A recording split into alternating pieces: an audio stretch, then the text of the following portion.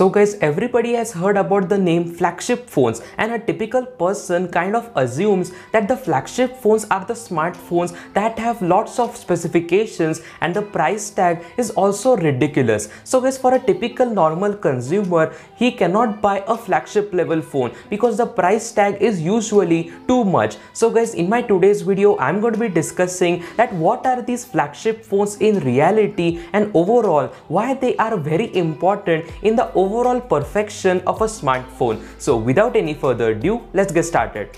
So guys, if I have to explain that what is a flagship phone in simple words, I will say that every single company spends lot of resources, lot of research and development behind a particular series of smartphones. Take example of Apple. Behind the iPhone 11 Pro and 11 Pro Max, Apple spends lots of money, whereas on the other hand, Samsung spends lot of money on their Note lineup and the Samsung Galaxy S lineup. On the other hand, OnePlus also comes with the OnePlus 8 and OnePlus 8 Pro, and Google also comes with the Google Pixel 4 and 4 XL. So all of these companies spend and invest lot of money and lot of resources towards a particular product. They want to prove everybody that we are superior. Every company comes with a different version of the flagship phone. Like they introduce crazy features like 108 megapixel camera, 100x space zoom, like overall a notchless or a bezel-less display, and overall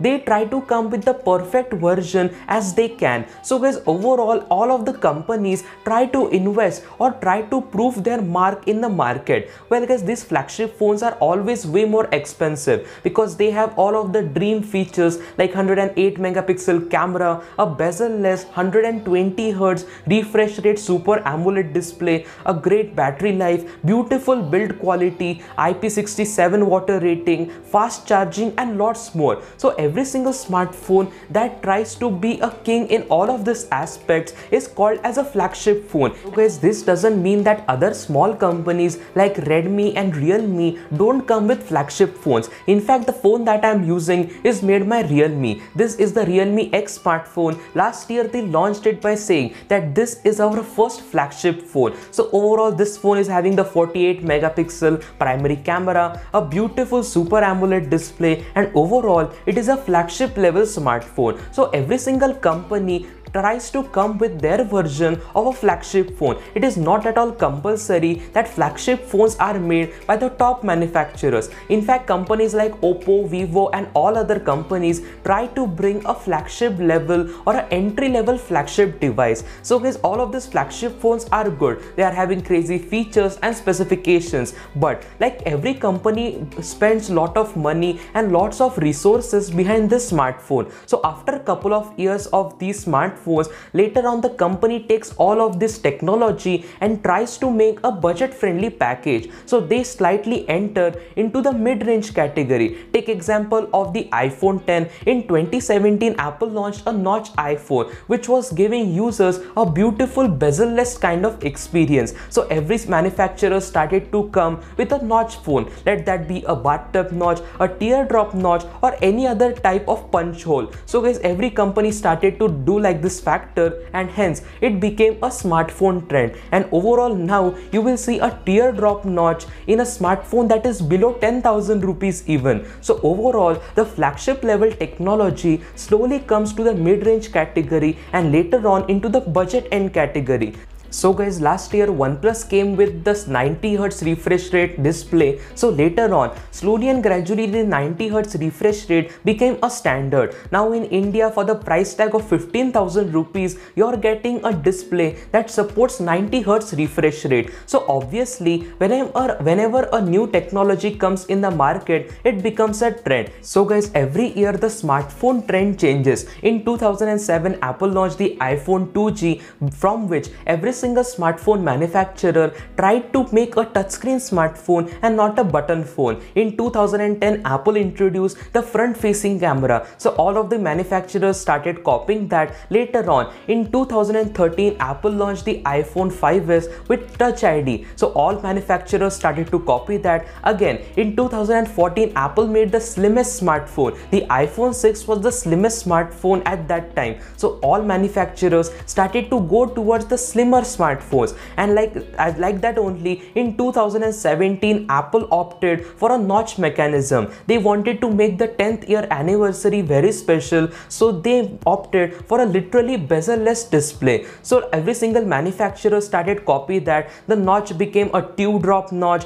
that might be a raindrop notch, a bathtub notch, or a punch hole. So there was an evolution in terms of the notches, but Apple kind of did it at the first place. So like this only, now we are currently living in an era where the biggest trend is towards the camera technology and towards the display. We are currently seeing like 120 Hz super AMOLED display, and also the cameras are getting way more incredible. 108 megapixel sensors in your smartphone, 100x space zoom is a serious technology. Well guys, currently we are living in a period where the biggest focus is given to the battery life, towards the camera, towards the display and its refresh rate, and towards the fast charging. So all of these features are kind of important in 2020. Who knows, the next trend for 2021 and 2022 might be to embed the front facing camera into the display, so that there is no need for any punch hole, no need for notch. The front camera will be directly embedded inside the display.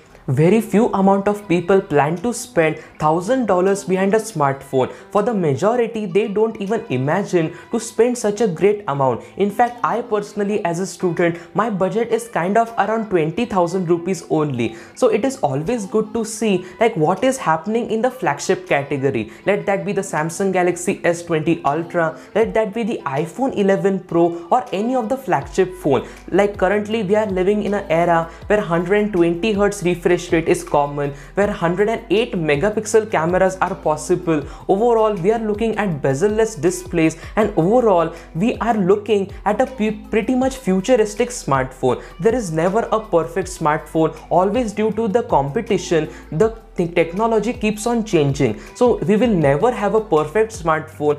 So guys, in my today's video, I wanted to say like majority of people don't want to spend $1,000 behind a smartphone, and literally there is no problem. It is always good to have a look at what is happening in the flagship category, because in a course of time, after a couple of years, the exact same technology with little bit perfection will be found in the mid-range category, and later on in the budget end category. So guys, in my today's video, I wanted to conclude that flagship phones are very much important. Because of flagship phones, we get to see beautiful specifications within our budget. Due to the flagship phones, we like to imagine like what will be the future. Will there even be any perfect smartphone? And overall, because of this great competition in the smartphone industry, we will never get to a point where there will be a perfect phone. So we might see, cameras going under the display. We will see displays that curve around like waterfall, and overall we will never have a perfect phone, but every single generation will be a better version than the earlier one. So guys, I hope that you have liked today's video, and guys, if you like to stay updated regarding Apple's ecosystem, then definitely consider subscribing to our channel,